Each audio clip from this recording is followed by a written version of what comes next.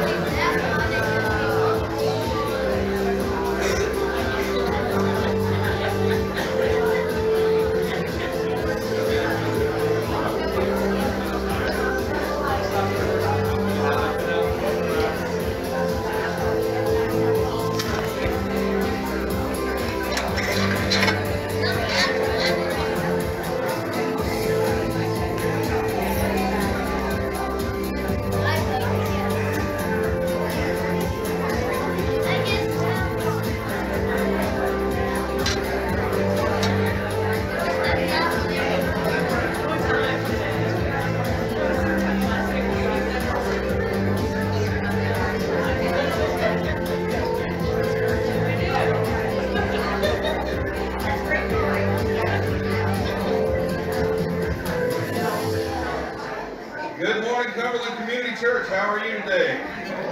Anybody awake this morning? Nice day out, huh? Yeah, it's a beautiful day. We're glad to have you with us this morning, as well as everybody that's watching on Facebook and those who will hear us on the radio at 11 o'clock later on today, and then also whoever listens to the podcast. We're glad to have folks come and join us here for worship. There are a lot of other things you could be doing. It's almost summertime, and you know, those sunny days, and there's lots of things you can be doing, but we're glad that you've chosen to be in God's presence and to worship in His house today. I know that we can worship God no matter where we are, but there's just something different about coming together as God's people and worshiping together in community worship. We have the chance to, you know, experience God's presence together. And a lot of times we spend a lot of our time alone. Even when we're in a group of people, we try to be alone. We don't want anybody to talk to us. We don't want to be bothered, those kind of things. But, you know, there's a wonderful thing that when 2 or 3 people are gathered together in God's name, He says He's there. And He promises that we'll never be alone while He's there. How about that? Amen. Good stuff, huh? Well, we're going to pray. We're going to sing a few songs together. We're going to be back in the book of Mark today. And we're going to see what Jesus has, what's going on in Jesus' life and times in the first century and how it pertains to us. So let's pray and ask God to be the most important part of what we're doing today. Father God, we thank you for your goodness and for your mercy, for your love. We thank you for the opportunity that we have to come before you and to worship you, God. We're in need of your presence. We're in need of your power. We're in need of your strength, your wisdom. We need courage to face today. We need the ability to do what we need to do, and we have that because you're not dead. You're alive. You live forevermore, and your life is something that helps us to understand what true life means. Father, a lot of people are out there struggling and just getting by, and the amazing thing is the Word says that we can do all things through Christ who strengthens us, that we don't have to fear because you're always with us. And God, we can thrive in this world that we find ourselves in. We don't have to worry about what man says. We don't have to worry about what the government says. We don't have to worry about what anybody says, and especially the lies that the devil would tell us. So, Lord, I pray that you would clear our minds, clear our tables in front of us today as we sit down to eat from your word. And may we focus on you. May we offer up praise and honor and glory to you. And Father, I ask that when we finish up today, that everything that we've said and everything that we've done would bring glory and honor and praise to you, because you're the only one who deserves it. In Jesus' name I pray. Amen. Amen.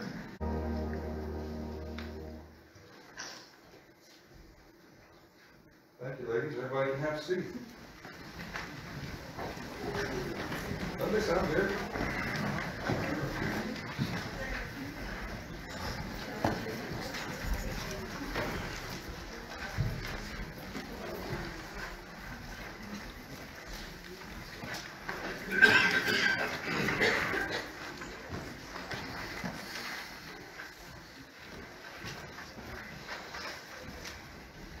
All right, didn't get me a podium with wheels on it this week, like she said she was going to.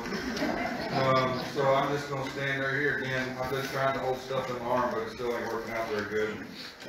Last week, when we were here, we were looking at the ingenuity and the excitement and the anticipation of people who believed that Jesus could do something. Didn't we? They wouldn't let crowds stop them. They wouldn't let anybody get in their way. They went so far as to ruin somebody's roof by cutting a hole through it, to drop a paralyzed friend by a rope down in front of Jesus so Jesus could help the man. Now, how many of you think the guy got more than he really anticipated he might when he showed up in that situation? And how many of you remember what the religious people said? They started thinking Jesus was a blasphemer. They started talking about him being a blasphemer. And, you know, he said, is it easier to forgive somebody's sins or say, get up, pick up your mat, and walk? And the guy didn't pause. He didn't even think about it. Jesus looked at him and said, get up, come on. He got up, picked up his, it says he jumped up. He jumped up. Now, this guy's been paralyzed all his life. Muscles were atrophied. Now, think about that. If Jesus can heal somebody physically who's never been able to do anything for themselves, what can he do for us spiritually when we begin to believe the lies that Satan tells us? When we get atrophied in our spirit, when we're in those days of walking in the wilderness, like we don't think God's going to be able to fix us or help us. You know, sometimes things just drag on and on and on, and it gets harder to get up and face it every day. But God's strength is what gives us the ability to do that. And that's provided through what Jesus did on the cross. When we need healing in our spirit, Jesus can heal our spirit. When we need healing in our hearts, he can heal our hearts. When we need healing in our minds, he can heal our minds. And the best part of it, of all this, he forgives our sins. Anybody glad about that? He forgives our sins. I've had a few conversations in the last couple of days with people who've told me that believing in God's a fantasy. You believe your fantasy? And, you know, I think about that and I think, oh my. When my fantasy becomes the reality and their reality hits, they're going to wish they believed in my fantasy, if that's what they think it is. But it is not a fantasy. Jesus raised from the dead. He's alive. He's coming back. He's got it in control. The Bible says that he holds it all together in his hand. And as we think about that, we're going to move just a little further into chapter 2 today. We're going to talk about a specific disciple that Jesus called. And do you know the Bible says that God calls each one of us? Anybody believe that? You don't just wake up one day and say, I think I'll quit being a sinner. I think I'll just get right and get with Jesus if you don't know who he is. You can't do that. Because inside of us is the ability to sin, and some of us learned that pretty proficiently before we came to Christ, huh? Anybody? Anybody beside me way good at sinning before you came to Christ? That's why it's so hard to get rid of once you walk with Christ. Because it's your second nature, it's your nature. You know, that old dead nature's got to be put aside. And we're going to see that happen today. And we're going to see what happens when God changes somebody. There's always somebody there to be negative about it. Have you ever had that happen? Yep. Sure. And so, as we look at chapter 2 today, we're going to talk about reaching people while rejecting religion. How many of you know, if you've been around here long enough, how much I hate religion? Anybody know that I hate religion? You know, there's that one song that we sing, there's a place where religion finally dies. I'm waiting for it to happen one of these days in the world. But it seems like people are more and more religious and less in love with Jesus. Have you noticed that? There was a big article that came out about our president, talking about what an amazing Catholic he is. While at the same time, all the bishops and cardinals in the Catholic Church are trying to find a way to keep him from getting communion because he's so pro-abortion. How can you be somebody who's okay with babies being murdered up till the time they're born and still be okay with God? How can you do that? It takes kind of a monster to do that, doesn't it? That's an innocent life that's never touched or hurt or bothered anybody. And he says he's pushing. They're pushing to get it all the way up till even they can lay the baby up on the table and let the mother decide from there if they want to continue doing anything. That's murder. You can't be a good follower of Christ and be okay with even contemplating that, right? The Bible says if you've thought about it in your mind, you don't even have to do it. It's done. And as we think about that and we look at it, there are some pretty sick, twisted individuals who have come to Christ. Have you ever read the Bible? Can I tell you that most people that we read about in the Bible didn't start out being goody two-shoes? Anybody that God ever used overcame something to be used, right? But there came a time in their lives when they had to be called to Him. God called Abraham. Abraham left his home, and he came to follow God to a place that he didn't even know where he was going, but he believed in God enough to go there. Now, he came from a land where they believed in lots of gods. But God spoke to him, and he heard God, and he began to follow God, and he was known as a faithful person, right? God considered him faithful. Moses, murderer, right? Hiding out on the backside of the desert. All of a sudden, he's walking around, and he sees this bush burning. And he's thinking, oh my gosh, the bush is burning, but it's not on fire. It's not burning up. And he hears a voice, Moses. God calls him how? By name. Yes? Come on over here. Take your shoes off first, because this is holy ground. You know, there are a lot of people out there that don't treat their experience with God like it's a holy thing. We're way too casual about our understanding of who God is and what He wants. Do you know the same God who called Moses and who called Abraham and who spoke to Isaiah in a vision and who called Jeremiah and said, I don't care what people say. You go out there and tell them what I want you to say, and don't let them hold your youth against you. And what else did He say? Like flint, harder than steel have I made your head. Mine's a little hard. Gets me in trouble sometimes. Because it won't compromise on what God wants. But that same God who called them, and the same Jesus who called the 12 disciples to follow Him, calls us today. He calls us today. He doesn't want us to be religious. He wants us to hear His voice. No amount of rites and rituals and rules and compilations of books on how you ought to do things will ever get you any closer to Jesus than just listening to Him. Hear His voice, right out of the Scripture. He said this. He said, you can't even come to me unless you're called by my Father. Think about that. And of all those that the Father gives me, I'll not lose one, but I'll raise them all on the last day. God doesn't give up on us either. So as we're here in chapter 2, we're going to read verses 13 through 17, and then we're going to go back and unpack them a little bit. Right after the paralyzed man, it says, then. Now remember, what's Mark in a hurry? He's in a hurry, right? He did this, then he did that, then he did this, and there's really no pauses anywhere. So he says, then Jesus went out to the lake shore again, and he taught the crowds that were coming to him. As he walked along, he saw Levi, or Matthew, the son of Alphaeus, sitting in his tax collector's booth. Follow me and be my disciple, Jesus said to him. So Levi got up and followed him.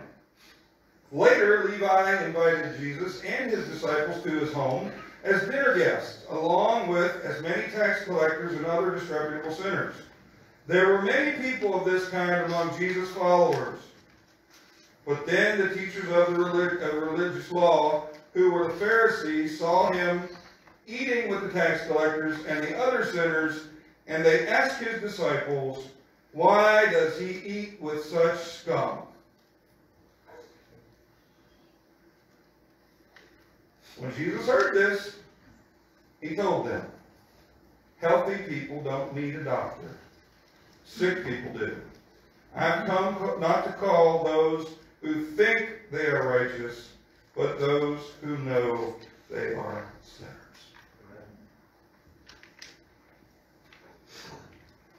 Have you ever met anybody in their self-righteous robes? Yeah. Self-appointed, self-righteous. Even their flatulence has no odor. That's how holy they are. Have you ever been around anybody like that? Doesn't it make you want to just puke right on their feet? The problem is most of those people are hiding everything they do, and they just put on that fake face and that fake mask, and they go out and they make everybody believe they're somebody they're not. And that's why I say, when you look at somebody's life and you say, I wish that my life was like their life. No, you don't sometimes. No, you don't. Now, let's go back here just a little bit to the beginning part of this. And, you know, as most ministries enlarge, the participants look for a larger space to meet. Isn't that what happens? Churches start out, and then they get a bigger building, and then if they're really, really growing, they will do several services, and then when they get a pot full of money, then they go out and build these multi-million-dollar buildings, or they buy an old basketball stadium, or something like that, and they fix it all up, and they make church out of it. How do you think those ones that have those gazillion-dollar debts did through the pandemic when nobody was coming to church? Because a lot of times when people don't come to church, their money doesn't come with them, right? And nobody ever makes it up, it seems. And as we look at this, how many more people do you think tried to get in that house after that guy who was paralyzed was walking and leaping and praising God and skipping down the road carrying his mat and telling everybody he saw, because they all knew who he was, because he used to lay by the road so he could beg. And now they see this guy and people are like flabbergasted. How in the world? What happened? Well, Jesus healed me. Woo! There you go. There's a big crowd. Can't stay in the house anymore. So Jesus moves out by the lakeside. And every time he goes out by the lakeside, the people crowd in on him so much he's got to get out in the boat, or he's got to get away from them. But he's out on the lakeside, and he's working his way out there because the crowds are getting bigger and bigger and bigger. And as we see this, Jesus, in the midst of those crowds, focused on individuals, even in the midst of a growing crowd. God knows your name. Isn't that amazing? Hello? God knows your name. He knows who you are.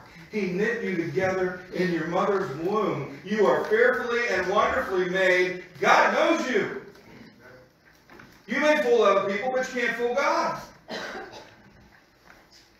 And you know, guys, there is nothing wrong with being willing to never ever compromise on your faith in God. But there are too many people today who call themselves Christians who are really religious because they compromise everywhere they go.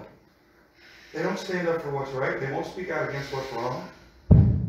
They don't do anything to actually even let anybody know that they're Christians, except live a quiet life. Can I tell you that if you live a quiet life, that's okay? But Jesus didn't call us to live a quiet life, did he? He called us to make disciples wherever we went, to speak out for him, to be his people, to make sure that people know that we follow him and believe in him. And just because they're watching a silent movie doesn't mean they understand that. How many of you would rather go back from talkies to silent movies? Has anybody ever sit down and tried to watch a silent movie? I mean, it's all about facial expressions, and they're over made up so that it really looks like something's going on. And then you get a little blurb where they just said 45 words to each other. You get a little one-sentence thing out here in the middle, and then they jump to the next scene. You know, that's not what it looks like to live for Christ at all. And if Jesus loves you enough to call you by name, oh my God, how can we reject it? How can we stop following him? How can we not be so excited about who Jesus is that it just bubbles outside of us like if you shook up a can of Pepsi and opened it up? Right? Or threw a Menthol down in a bottle of 7-Up or something like that. There it goes. Why are we so silent, quiet, unexcited? Why? When we follow Christ. Watch what happens here in this story. Okay, they go out. Jesus left the house where he recently healed the paralytic to go out by the seashore. Not enough room. Okay? Now, not everybody in that crowd that's following him is motivated to be his disciple, though. You hear what I'm saying? Some of them are just there to see what's going on. Some of them are there for the show. Some of them are there because it's something new. Some of them are there because everybody else is excited, so they got excited. And as we look at this, the crowds continue to come for healing and for teaching and out of plain old curiosity. I can remember the very first night we had church here at Cumberland Community Church. It was November 16th and 17th of 2003. We had a 2-night grand opening. And in that 2-night grand opening, we had 167 people who showed up in the first 2 nights. We were a brand new church. We baptized 11 people that weekend who had come to Christ before we ever started meeting publicly. That's an awesome thing, let me tell you, to be able to have people who've given their life to Christ in the process of starting up a church. And after that first opening, we thought, man, wow. But you know what? More than half were curiosity seekers. Some of them thought I was my dad because we had the same name. And they're from out in Man's Choice and places like that. And they knew my dad when he was growing up. And they thought he came here to start a church. And then they came and, oh, it's only the son. It's not him. Right? Other people came from other churches because they weren't sure what they were doing and they came to visit, but they left. And it took us up till Easter to get up to about 100 people. A steady 100 every Sunday morning. And even in the midst of that, I was looking at something on Facebook the other day. It was a reminder, one of those memory things. Anybody can get your memory things that come back up and tell you what you posted on a certain day? I had said on there, based on the 2 Sunday morning services, when we were having 2 services at that time, and the group that we reached at the college that week, we had 458 people in worship on a Sunday. 458 people. But you know, not everybody was a follower. And not everybody wanted to do it the way God's doing it. And not everybody wanted to be a part of a church that's a hospital, really. Does anybody see our church as a hospital? A place when you're broken and you come here. How many of you came here because you were broken and God's changed your life since you've been here? A few, right? That's what we've always been. It's always been a place where people can come and heal. Come and find Christ. Come and hear God call their name again. Because between the world and the devil and your own self beating yourself up, sometimes it can be a pretty horrible existence to be you, can't it? And as we look at this, Jesus doesn't always call the pretty people. Right? I have a face for radio, there's no doubt about it. Jesus doesn't call the pretty people all the time. He calls the broken, and he calls the lost, and he calls those who've been hurt by the world and by other people. But all those that he calls are already looking for him. Do you believe that? I mean, we can talk to people all day long who don't want anything to do with God. Or we can find people who are broken and they know it and they're honest about it and they'd be willing to listen to the opportunity to hear about a God who loves them. A God who cares for them. A God whose grace is for them. A God who has mercy to pour into their lives. And his message hasn't changed. Repent, for the kingdom of God is at hand. Repent, for the kingdom of God is at hand. And I told somebody that this week. I said, I'm praying for the day when God's grace and God's mercy and God's love comes into your life because you've repented of your sins and you've asked Jesus to be the Lord of your life. And the answer I got back was, you just keep your fantasy. I don't want anything to do with it. Who rejects grace, mercy, and love? Who? And salvation and hope for eternity. Who rejects that? And as we think about it and we look at it, I'm going to get my shotgun out in a minute before they shoot out. You guys are going to have to scatter because it's going to be boom right up there. And it'll be fixed. Well, look at verse 14. Jesus calls an unlikely follower here. Verse 14 says this. As he walked along, he saw Levi, or Matthew, the son of Alphaeus, sitting in his tax collector's booth. Now, how many of you, as you're walking along, are looking for a tax collector to invite to come be your friend?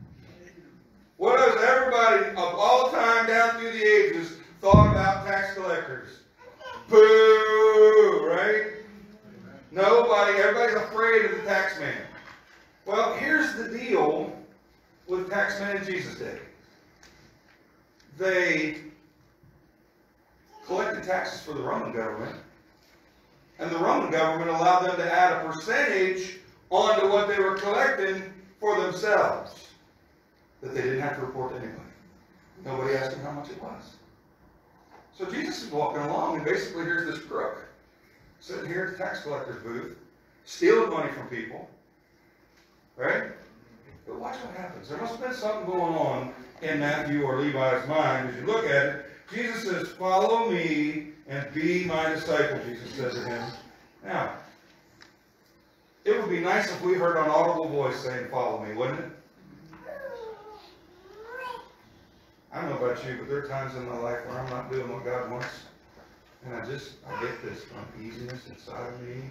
I get this thing that says, come back, do what you're supposed to do, why aren't you doing what you're supposed to do? And I know it's the Holy Spirit plucking on the strings of my heart to get me to be and do what God wants me to be and do. And He doesn't want me to listen to the lies, and He doesn't want me to, figure out if I just wait long enough it'll go away. Because it's not like indigestion. You can't just take an Alka-Seltzer before and it goes away. You're dealing with it. And it will be so nice. And one day we're going to. One day I'm going to kneel in front of Jesus. And He's going to look at me and say, Ron, you're home. You're home. Wow. What a day that'll be, when my Jesus eyes shall see, when I look upon His face, the one who saved me by His grace, when He takes me by the hand and leads me through the promised land. What a day, glorious day that's going to be. Wow. But until then, I have to rely on God's Word. And I have to rely on the quiet times in prayer when the Holy Spirit impresses things on my mind. Here's this tax collector. He's sitting there. Jesus is walking by. He's got this crowd of people clamoring all around him. And He says, hey, come follow me. Now, what do you think happened when everybody saw Him get up from His table? When He got up from His table, it doesn't say, He said, Jesus, wait, I got to pack all my money up so that I can get it ready to go with me. What did it say He did? It said He got right up and He followed Jesus, just like the guy who jumped off the mat and started walking around. When we hear God speak our name, when we hear God do something that we're a part of, we ought to move right now. Because the longer we procrastinate, the easier it is to believe it was something else. Correct? I'm not lying, am I? I'm not the only one who's been there, am I? No. It says here, Levi got up and followed Him. He just got up and left. And that's what God expects us to do. When Jesus forgives us of our sin, He expects us to just get up and walk away from it. Doesn't He? We don't need 12-step programs and read a book 3 ways of this and read 17 books about how you ought to do that. The Scripture tells us what we need to know and how we ought to live for God. When there's sin in our life and God forgives it, we walk away from it. Doesn't matter what anybody else thinks. Okay? And as we see this, later, which again we don't know how much later, Levi invited Jesus and His disciples to his house. Now, as we see this, Jesus is going to go have dinner with some sinners. There ought not to be a problem with that, right? Matthew is a despised tax collector. And now Jesus is going to go have dinner with sinners. You know what? All of us will die at one time. Weren't we? But see, the amazing thing is, now, if we've asked God to forgive us of our sins, we used to be sinners. We still have the propensity to sin, but we used to be sinners, and we can arrive at a place where sin no longer is our master. Isn't that an awesome thing too? That's amazing. That God will give us the ability to have the strength to walk away from sin. How many of you in this room can honestly say, and I don't want you to raise your hands, that if you still do have a miscalculation or do something you shouldn't do, it's nothing like it was before you came to Christ? Anybody? Isn't it amazing how God not only changes us, but He changes our behaviors, He changes our pursuits, He changes the direction of our life, as long as we keep our eyes on Him and we're following Him. And Matthew invites Jesus and His disciples, because, you know, when you invite the pastor over, it kind of gives you a special standing. Right? Not really. But everybody wants to be around a celebrity, right? And kind of now, Jesus is the real celebrity. People are getting healed. Demons are being cast out. He's teaching like nobody else teaches. He's talking about God. He's talking about what it looks like to be in God's presence. And as we see this, Levi just didn't invite them. Look at the next verse. It says, well, he invited Jesus and his disciples to his home as dinner guests, along with many tax collectors and other disreputable sinners. The 49% that want to keep God in their guns. Those kind of people. You know, not the ones who are enlightened and woke, Real people. How many of you interact with real people every day? How many of you know real people need Jesus? How many of you know that they'll even admit that they wish their life would change? Yeah, they do. But sometimes they're not willing to take it to the next step. They're not willing to accept Christ. They'll hear about it. But guess what? It's not your job to save them. It's just your job to help them find Jesus. Then the Holy Spirit does the work. And you're there to help. You're there to continue to model it in front of them and help them understand why God loves them.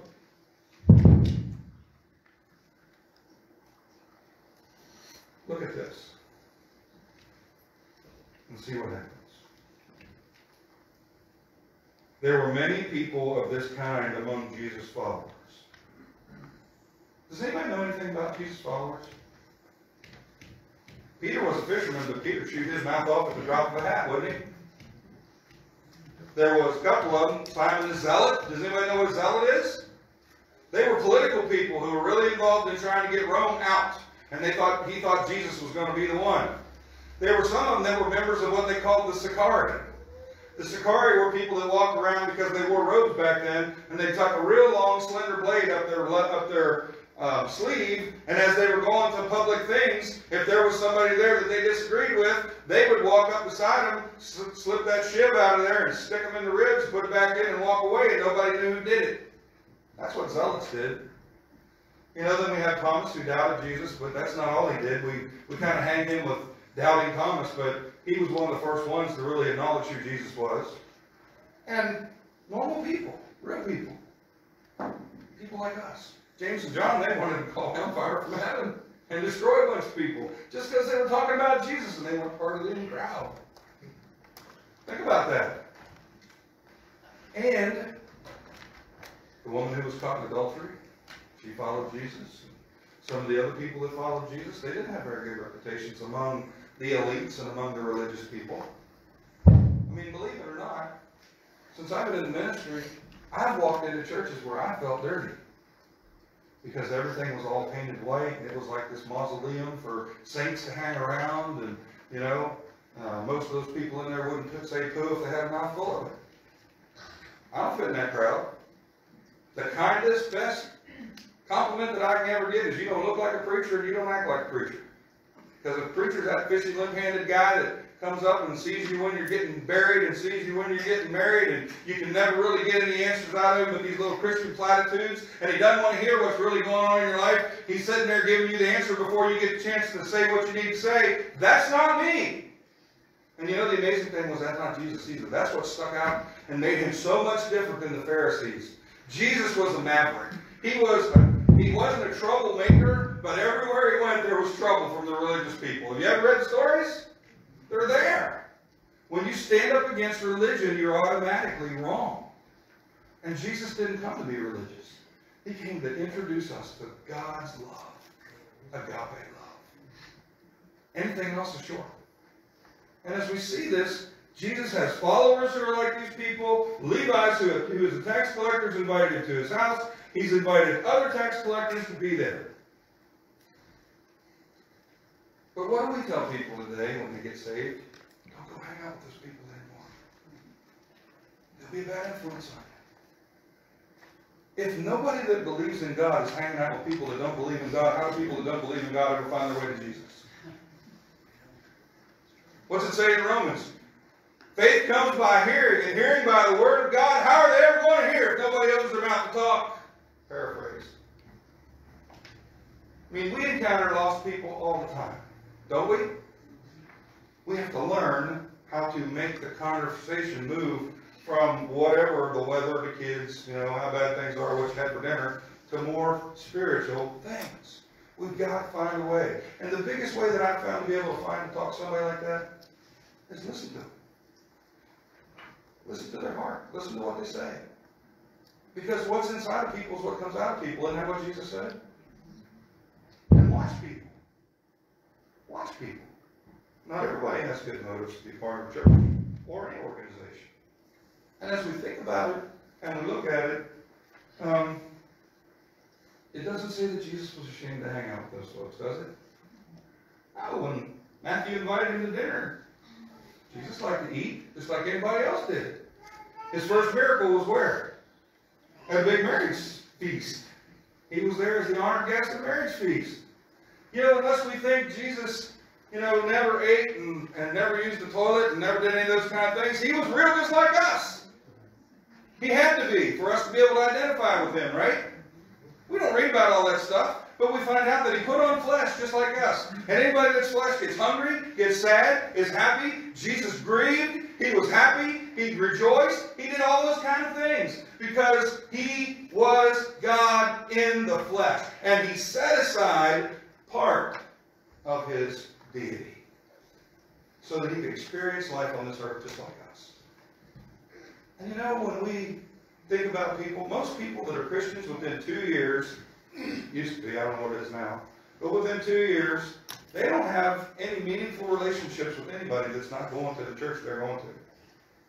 They don't have real relationships outside of a certain few people because they've been told they're bad for you. Well, yes and no. If people are living a life of constant habitual sin and you try to talk to them about God and they just keep rejecting you and rejecting you and rejecting you, don't hang out with them. But there are people out there who wish they weren't driven to a drink. They wish they didn't have to take the next shot or the next pill. They wish they could get along with their spouse. They wish that they had an opportunity to love their kids better. And they need somebody who will come alongside them and walk with them and do more than superficial interaction. Do you know that 90% of what we do in the world is so superficial it doesn't make any difference? Anybody believe that? It's superficial. We really don't get to know anybody because we don't want anybody to really know who we are. We hide from people. Jesus knew who Levi was when he called him from the tax collector's booth. Because I'm sure there was a wide berth around it, except for the ones who were going to pay their taxes before they got in trouble with the government. There's nobody in here that waits right up till the very last day, is there? Or maybe slips a little bit and has to pay a little penalty, or, you know, and don't ever want to owe the government a dime. Never. Never, never. Do you know that the people last year who got the ability to file their taxes 3 months later or whatever it was, the government still charged them a penalty for filing late even though they let them file late? They charged interest on what they owed them until they paid them. Great government! You know, no different than what it was before, but it did, you know, they didn't amount to much, I guess, but they still charged them something for it. Well, every time you do something that brings honor and glory to God, there's always somebody there to try to steal it. Isn't there? How many of you know that no good deed goes unpunished? Anybody? There's a, you know, I've told this story before. We had an old maid woman that lived across the street from the church that we were at, where we started up in Missouri there, and she was part of the church that used to be there, and she didn't have any family. She would call us and tell us every time she thought one of our kids was doing something wrong in the backyard. Mike was out shooting his BB gun one time. He can't be out there shooting a BB gun in the backyard. It might hit the church window. So, you know, I'm not dumb. I set up the target. It wasn't going anywhere. And then one night we had a dinner, and we thought, Terry and I thought, well, you know, let's take her some dinner. She can't come across the street. She can't do anything. She had even called me one night because she got stuck on the pot, and I had to go over and get her off the pot. So we thought, we'll make her some dinner. The ladies all brought the food that they bring to cook. You know, you can't be Baptist and not eat food. I'm sorry, just doesn't work out. You know, every time we have a potluck, everybody brings their best deal because nobody wants to go, who made that? Everybody goes, who made that? See the difference? Who made that? Who made that? That's really good. Ugh. Right? So we got her dinner ready and took it and put foil over it, put it in a nice little box and carried it over to her. Do you know it wasn't a week later that we heard that when she ate it, she was talking to somebody in town, they said, yeah, they brought me dinner, but they didn't bring me any dessert. Think about that. I mean, that's what's in people's hearts, and that's what comes out of them. And we don't want to deal with that. We won't have to deal with that. But holier than thou people who've got that idea, sometimes do those things. Look here. In verse 16, look at what it says. But when the teachers of religious law, who were Pharisees, saw him eating with tax collectors and other sinners, they asked his disciples, "Why does he eat with such scum?" Scum. How many know what scum is? It's the nasty stuff that you can't get rid of. It's bathtub ring. It's the stuff that floats on a pond that makes it so you can't fish in there anymore. It's just scum. Okay? Well, let me tell you. When religious people tell you that you're scum, they are looking in a mirror at themselves because they are no better than you are. How about that? If I'm scum, that's awesome because God must love it. Jesus died for me. How about that? Died for you, he died for me. I'm no longer scum, I'm a child of the King. I belong to Jesus Christ. He is my Savior. He's my Lord. I belong to Him. And nothing can change that. Nothing can take that away. But here's my question. If the Pharisees thought that Levi and all his friends and Jesus' disciples and all their friends that were there were such scum, why were they there in the first place? Why were they there? Because they're trying to deny Jesus.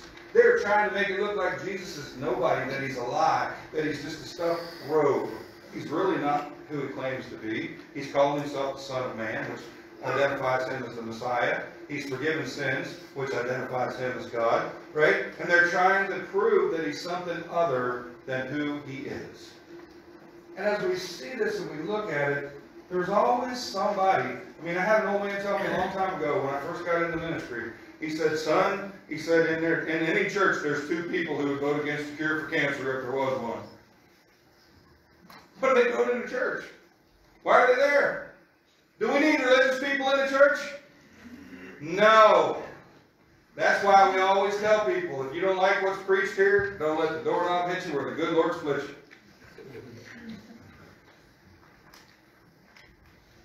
I don't have a problem with that. I don't beg anybody that says they're needing to leave here to stay. Because if they're not staying because they believe that what we're doing is what God wants, there's no reason for them to be here. And I've had too many people in 28, 29 years I've been in the ministry try to come and help me realize that what they were doing at their old church ought to be done in our church, and what my answer there? Go back to the old church. If you like it so much. Don't bring religion to Cumberland Community Church. Don't. We don't want it. We know that there are people who need Jesus, and we know that they are not going to find Jesus through religion. They're going to find Jesus through a relationship with Him because somebody took the time to invest in their life, and somebody loved God enough to tell them and show them and walk with them, and now they're following Christ.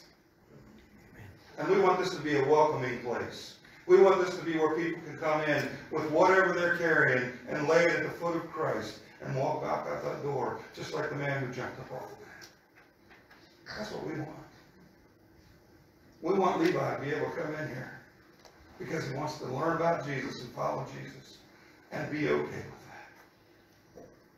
Don't we? Yes. How many of you are here because of that? Yeah. We don't want religion. That's why we don't do the hanging of the greens at Christmas time, and we don't do all the Lent. Now, I get Lent in the belly button every year because I pick it up and throw it away. We don't do all that Lent stuff, and we don't go out and be debaucherous on Fat Tuesday and live lives like total sinners and then say, God, I'm going to give part of that up for you for the next 40 days and show you how good I am, and then pick it right up after 40 days is over. That is absolutely religion and nothing else. Isn't it? Reading somebody else's prayers over and over and over again is absolutely religious. It has nothing to do with a relationship with God. And Jesus said, don't just babble on and on when you're talking to God like the pagans do. Tell Him what you need. Tell Him what you want. Love Him for who He is. He knows what you got. He knows what you need. And these people were real people, and the Pharisees pretended that they weren't real people. I mean, they had a contest because in the Old Testament it would say, the tassels on your robes and wear the scripture on your forehead and on your wrist and stuff like that. And so they made these little boxes up called phylacteries. And they would put it on their head on a little headband, and they'd walk around with this little wooden box on their head that had one scripture in it, and they'd wear it on their hands, and then they'd have robes, and then they'd make the tassels really long on their robes so that they could really look like they were spiritual. You know, I'm modeling the finest clothes from Gabe's that you can find. I think I paid $11 for the jeans, and I think I paid $6 for the shirt. You know, my underwear come from the second-hand ones. I don't buy the expensive ones. They're always the blemished ones. So I want you to know that I live just like you do. I walk like you do. I talk like you do. I'm just like you. And you know what? I want us to all be just like Jesus. He wasn't rich. He didn't have a place to lay his head. He was itinerant his whole ministry. He moved from here to there, making a difference for God's kingdom. And we've become too comfortable sitting in one spot, the same. You know, next week, here's my challenge. Sit somewhere different so I can see if I can remember who you are. Do you know how I remember who wasn't there on Sunday? Guess how I remember who wasn't there on Sunday? I go row to row to row and remember whose butt was in what chair. That's how I know if you were there or not this week. We get stuck in a rut. We get stuck. When's the last time you took a risk and just walked up to somebody that you know? I mean, you know, I don't believe in blitzing them all and going out and talking to people and interrupting their day. If you don't know them, I don't believe that ever works. I don't believe it ever lasts. It never makes a difference.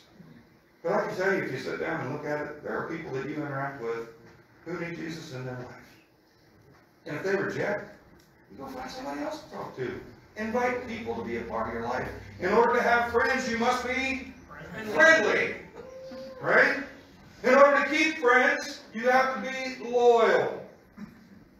And even people who don't know Jesus, if you're a loyal friend, they see that, they hear it, because you're interjecting into the conversation, and they are going to have some time in their life at some point where they say, I've tried everything I can do. Maybe I can talk to Wayne about Jesus that he talks about all the time. Maybe I can talk to Justin about why God's blessing his business so much. You know, as we think about those things, we walk by people every day that need Christ, don't we? Every day. I mean, there was a dude in the window at McDonald's this morning when I went and got my tea. He had a big old red bun on his hair. He had a Superwoman mask on. He had long fingernails. But it was a dude. He needs Jesus. There's no doubt about it. Nobody's been telling him about a God who loves him. You see, when you say stuff like that, you might get in trouble.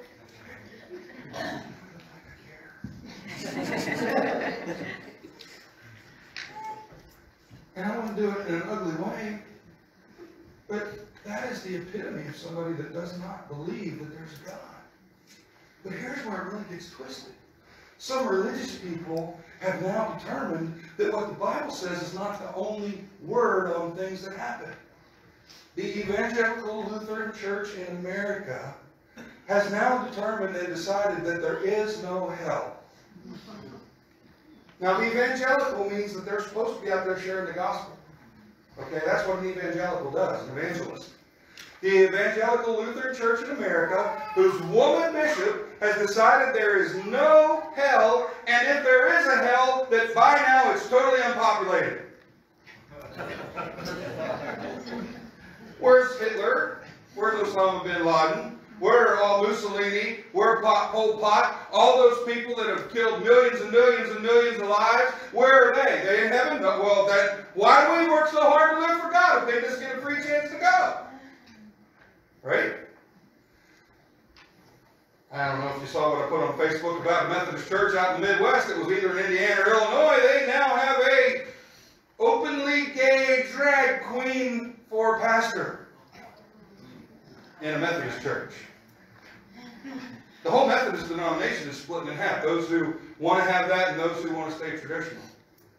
Well, actually, it's not just traditional, it's biblical. How is it that the church allows that stuff? But you see, I'm not even talking about those kind of extremes. Anybody ever heard of Hillsong? we sing some of their music, right? There was a Hillsong church started down in Dallas. It was there about 2 years. And they have husbands and wives that are co-pastors. The wife is a pastor too. Well, guess what? They got caught spending all the church's money, and they got fired for it. So you know what he says he's going to do? He's going to go down the road and start another church. Because God's okay with that, I guess. Religious people worry about keeping the rules more than they do about understanding that God loves people. There's no love in a religious experience. You know, in the Catholic Church, you don't have a relationship with Jesus, you have a relationship with the church. Because if you do what they don't like, they'll excommunicate you. Right? A lot of other churches are like that. I mean, you let somebody fall, well, we see it all the time, it's always in the news. Somebody did something they shouldn't do, and now all of a sudden they're totally disqualified for anything. You know what? Sin is sin where God's concerned. When we ask for forgiveness, He forgives us. If He didn't, I wouldn't be standing in front of you. God is a loving, forgiving, gracious God. But you know what? He loves people enough to say that it's a fantasy too. He loves people enough to allow them to reject Him. He's not going to force Himself on anybody. Jesus didn't force Himself on Levi. He didn't force Himself on the people who were following Him. He didn't force Himself on the Pharisees. As a matter of fact, He was their reality check. Wasn't He? Let's see what He has to say about it. This little dust up with the religious people, the holier-than-thou folks, have always stalked Jesus as He became more popular, and religious people demean people and dismiss them. They demean people and they dismiss them. We had a lady in our church when we were in Missouri. Same church, the old lady that didn't get her dessert. We had a lady who lived with a husband who beat her all the time before we met her. And she divorced him. Because I don't believe God wants that. I don't believe that has anything to do with what God's will is for anybody. And just because she got divorced, she started coming to our church, and some of the old people around town started talking about her. They didn't, you know, this, and this. She's divorced. She's divorced. Hey, you know what? I'm fat. The Bible says gluttony's a sin too. But God overcomes that, and He lets me be His. And she ended up being a teacher of our 5th and 6th grade kids at that church. And you know what? When we asked her, she cried. She cried. Because nobody wanted her to do anything when she was a part of the other church that was there. And when we asked her, she cried. Do you know why? Because we extended God's grace and God's mercy and God's love to her. And that's what she was looking for. She wasn't belligerent. She just wanted to serve God. And she made a mistake. And God forgives that, doesn't He? When you ask Him? When you repent, doesn't He? It's not a fantasy. I don't live a fantasy. My reality is in Christ. I'm surrendered to Christ. That's why I will do and won't do the things that I will do and I won't do. Because I belong to Him. And I want to please Him. And I want to live for Him. And He never forced Himself on me. That's why I love God. Well, Jesus kind of puts them in their place. Look at what He says. They say, why does He eat with such scum? In verse 17, when Jesus heard this, He told them, healthy people don't need a doctor. Sick people do. Now these people they don't have busted shoulders and cancer and stuff like that. He's not there to be a physician, is He? Even though He's a great physician. He's talking about soul sickness. Soul sickness. Spiritual sickness. That place where people have the constant battle that the Bible says we face over what to do and how to do it, and should we do this and shouldn't we do that. He said, I came for people who can admit that they don't have it all together. They admit they're sinners. Do you know the Bible says in 1 John that if we say we don't sin, that we call God a liar? You hear that? There's only ever been one person who never sinned in the world, and that's Jesus. And they crucified Him for that. We got off pretty scot-free, didn't we? They crucified Him for never sinning, and here we are sinning all the way up till we find Christ. And we don't get crucified for it. His crucifixion covered our sin. God's grace and God's mercy covers my sin. God extended grace and mercy through Jesus to Matthew and his friends and the other people who were following Jesus. and they became advocates for him. They became people who made a difference for him. You know, I've told you before, and I want to remind us, because we need to be reminded. Our radio ministry on WCBC, this church has not paid one penny for that for the last 3 years. And it's not because Dave Norman is such a philanthropist.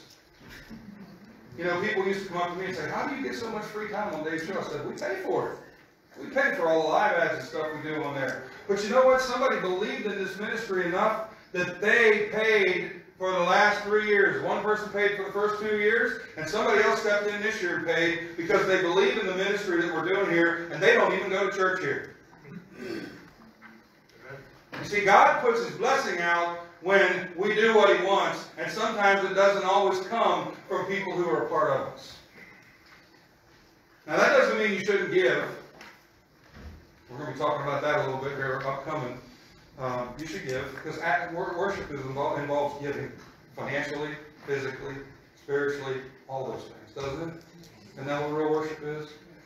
The Pharisees would go through the motions and they thought they were worshiping God. They aren't worshiping God. They're just keeping the rules, keeping the religious practice alive. Who do you think's life was more meaningful? Those people who were sinners like Matthew, who followed Jesus and came to know Him and had their sins forgiven? Or the religious people who thought they had it all together? Who do you think's life was more meaningful?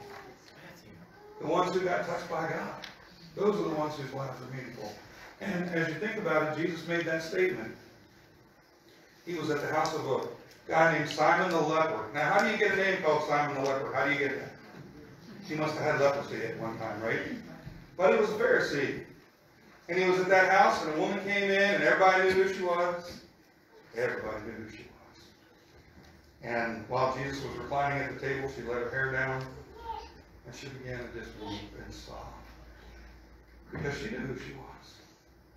And she knew Jesus was the answer. And as she wept, and as she sobbed on Jesus' feet, it says she took her hair, and she wiped the mud off of His feet, the road grime that was there. And the Pharisees were in the room there too. And this was their response.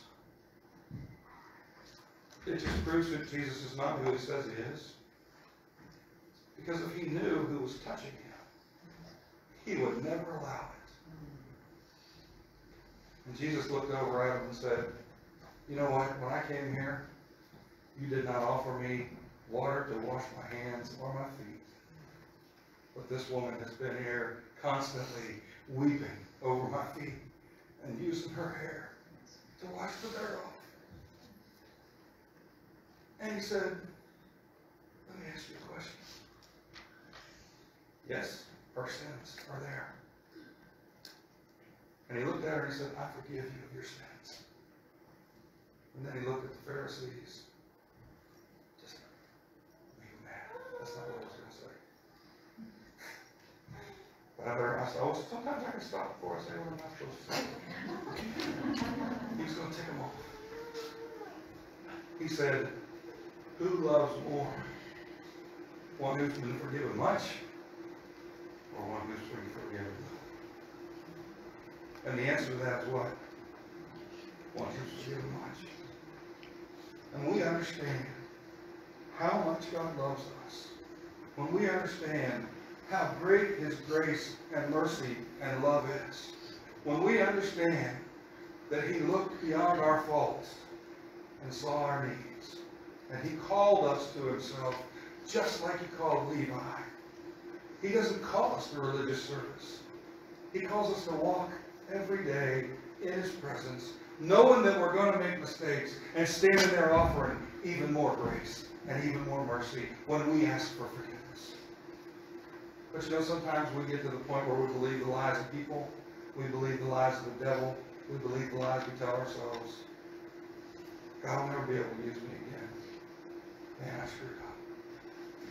I don't know that I can go anywhere around anybody because everybody knows me. No, that's a lie from the devil, because I guarantee you, everybody that I've ever talked to, nobody knew what was going on in their life. Do you know how I know that? Because everybody just worries about their own life. They don't worry about anybody else. They're so consumed with their own life, they don't even really worry about anybody else. But that's a lie from the devil. If I thought the devil could, or God couldn't use me because of some things I've done in 28 years of ministry, I wouldn't be standing up here in front of you. Because yes, I have said poo when I didn't even have a mouthful of it. And my flatulence does stink. And I don't always do it the way God wants the first time. But God always has a way of bringing me back, making me what He wants me to be. I've been doing this for a long time, and I still got a lot of rough edges. You know, God's put me under a lot of heat and a lot of pressure, and I'm not a diamond yet. Let me promise you that. Levi wasn't a diamond. The people that followed Jesus weren't. They all made mistakes. He was the only sinless, perfect one. And you know what? Anybody that was willing to come to Him, He received. It doesn't say that Jesus went out knocking on doors, talking to people, saying, hey, you need to come follow me, come follow me. People that followed Jesus were ones who were interested in following Him, the ones that God was already working in their life. You know, I think we give up too quick in our world today. We give up too easy. Jesus puts the religious people in their place. Always. He put them in their place. He said, you search the Scriptures looking for me and you can't even see me when I'm standing right in front of you. How about that? Let's make a pact this morning. Let's continue as we move past 18 years there to make Cumberland Community Church never be a religious institution again. Ever. It's never been, and I don't want it to be. I don't want it to be for the first time. I want us to come here and love God and love each other and find new people that need God and include them into the bunch. You know, we may be in the dictionary one day when you look up dysfunctional religious family. That may be us. But that's okay. Because people can come here and they can find Jesus. And their lives can be changed. And here's what I know. Somebody who's newly found Christ or newly rededicated their life to Christ is always better advertisement than religious people who just sit in the pews and don't do anything. But aren't you glad we don't have pews? So none of you fit that category. We don't have pews. But some of you have the same button, bring in the same chair every week, and I want you to move next week to make sure you see if you can sit in a different chair. Okay? Every church has its way of doing things, but let's never be religious. Everybody all right with that? Yes. Everybody all right with loving each other? Yes. Everybody all right with accepting people as they come? Yeah. That's who we need to be. You know, when Matthew fell so love of Jesus, he wrote a book about him. Didn't he? He wrote a whole book about him.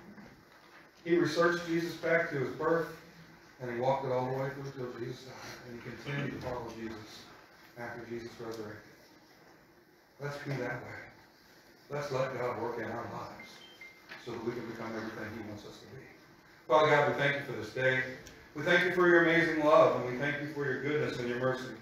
Lord, I pray that as we've heard this story today, that we would stick closely to the memories that we have of when we were lost. You found us. When we surrendered, You saved us. And when You saved us, You gave us the ability to do everything that we need to do that's pleasing in Your sight. And that's what we need to focus on. God, help us not to compromise with sin. Help us not to be afraid of people who are living sinful lives, but also not to get tangled up in their inability to even believe that You exist. Father, help us to keep our integrity as Christians and help us to seek and save those who are lost. We seek them and find them and bring them in. You save them. Not up to us to save them, Father, but we just find them and give them hope and let You work in their lives. Lord, thank You for this morning. Thank You for this beautiful day. And I pray that as we sing this song and go out, that we would go out refreshed and renewed and invigorated, looking for the opportunity to talk to whomever it is that You send in front of us today. In Jesus' name I pray. Amen. All right, let's stand and sing together this morning.